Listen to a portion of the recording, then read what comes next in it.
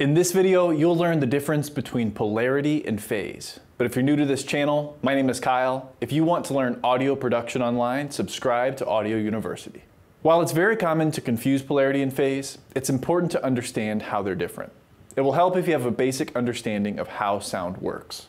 As you may already know, a sound wave is a cycle of positive and negative pressure changes. A microphone converts those pressure changes into a cycle of positive and negative voltages in a wire. This signal begins with a positive voltage and then continues through a negative voltage. Let's flip the polarity of this signal.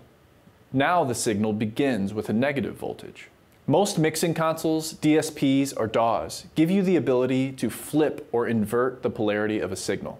It's the equivalent of switching the positive and negative wire in a microphone cable or in a speaker cable. To better understand the difference between polarity and phase, let's imagine identical audio signals traveling through two separate cables. These two copies of the signal are currently in the same polarity. They will add together at the destination. This is called constructive interference. Reversing the positive and negative wires on one of the cables will invert the polarity of the signal passing through that cable. Now the signals are in opposite polarity. When they're mixed together at the destination, they'll completely cancel out. This is called destructive interference. While polarity is a function of positive and negative, phase is a function of time.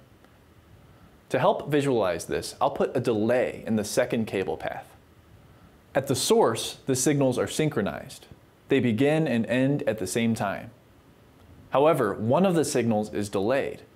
By the time the signals reach the destination, they're out of sync. Audio waves are cycles.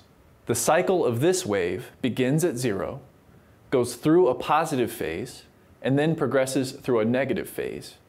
Just like a circle, the points along the cycle of a sound wave can be charted from 0 degrees to 360 degrees. In our example, the second copy of the wave arrives as the first copy is halfway through one cycle. This means the signals are 180 degrees out of phase. The first wave is negative as the second wave is positive.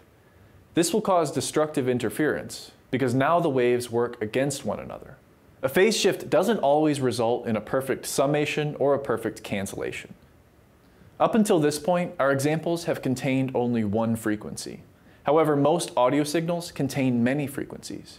In fact, this highlights one of the most practical differences between polarity and phase. In this example, we have two identical signals, each containing the same 3 frequencies. Inverting the polarity of one of these signals will cause a complete cancellation when they mix together at the destination. Inverting the polarity of a signal affects all frequencies in that signal evenly. However, a phase shift will affect each frequency a bit differently. Some frequencies will sum together, some frequencies will partially cancel, and some frequencies will perfectly cancel. Remember, polarity is a function of positive and negative wiring, whereas phase is a function of time. If you got value out of this video, hit the like button, share the video, and for more content like this, subscribe to Audio University.